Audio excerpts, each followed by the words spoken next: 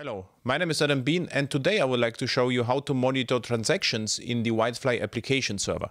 So I implemented a minimalistic Java EE application just comprising one class transactions resource, which is an EJB. So every method starts and commits the transactions. However, the rollback method rollbacks the transaction, so transaction is going to be rolled back by calling this method. So everything is deployed on the WildFly application server, Java EE, supporting Java EE 7.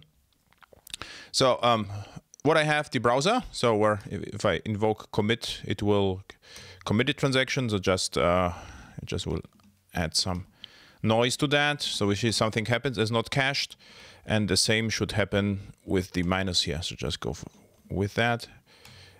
So and try this. So we have it's the timestamp and the commit.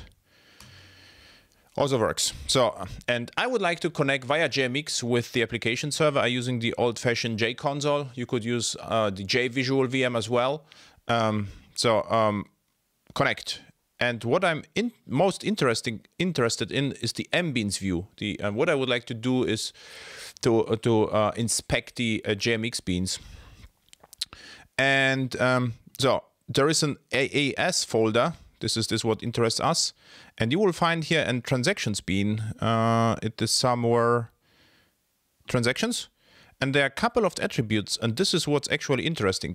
So we see here a number of aborted transactions, application rollbacks, and in-flight transactions. So let's do. So we commit something and we roll back a couple of transactions. And refresh. And we see that nothing happens. And the reason for that is there is one attribute, and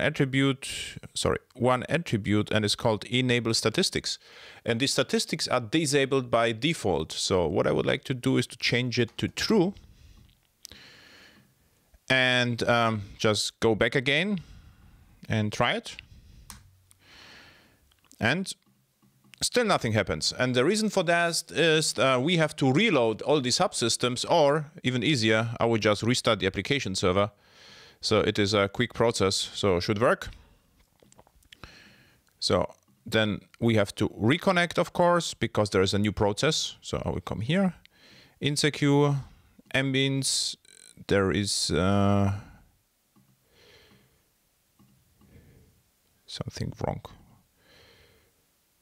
I wanted to connect with the WildFly again, mbeans, and there is the JBoss AS folder, and we will find transactions attributes, and we see statistics are enabled. So WildFly remembered this decision and see what happens. So I will just initiate one rollback, and we see we have one rollback.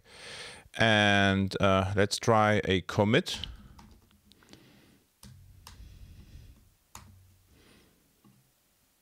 And we have, commit, a view commits, and we have some commits. So it is fairly easy to monitor subsystems in WildFly. Most of the subsystems comes with disabled statistics like transactions does.